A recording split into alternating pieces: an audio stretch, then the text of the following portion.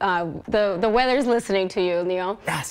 Yeah, we are expecting some dry conditions this week until this weekend, but we'll talk about that in just a couple of moments. Take a look at Pismo Beach yesterday. This time lapse from 8:05 webcams, some cloudy skies and some scattered rains that we saw. So hopefully it didn't ruin your Sunday afternoon. Forecast at a glance. Precipitation continues in the Cuyama Valley, and we have 2 advisories in effect: wind and high surf. We'll talk about that in a couple of moments. And like we mentioned, dry conditions for throughout the rest of the week. Let's take a look at clouds and fog right now. This area over here we could see is a little bit more foggy than the rest of the county. Lompoc is seeing some clouds, so if you're going to be driving around there this morning, be careful with the fog. Visibility, as we mentioned earlier, is going to be a little bit worse conditions in the interior valleys in Lompoc area.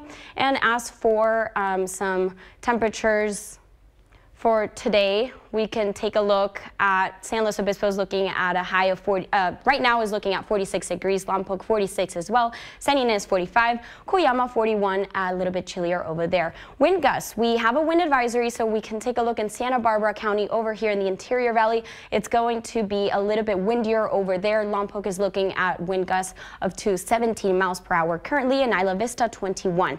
With this high wind advisory that is in effect until Tuesday 3 a.m., we can expect wind gusts up to 30 miles per hour, so something to consider for this blue area right there. As for the other advisory, high surf advisory for San Luis Obispo County and Santa Barbara County beaches, there will be expiring until Monday tonight at 6 p.m., so something to consider. Taking a look at the temperatures that we're expecting today, Paso Robles is looking at a high of 63 degrees, San Luis Obispo 61, Santa Maria 64, Lompoc 62, and Santa Barbara 71 degrees. As for this area over here, Cambria, a high of 58, Cayucos 57, Morro Bay 59, and a little bit southern, Los Osos looking at a high of 59, Pismo Beach a high of 60, Guadalupe 63, and Nipomo 64.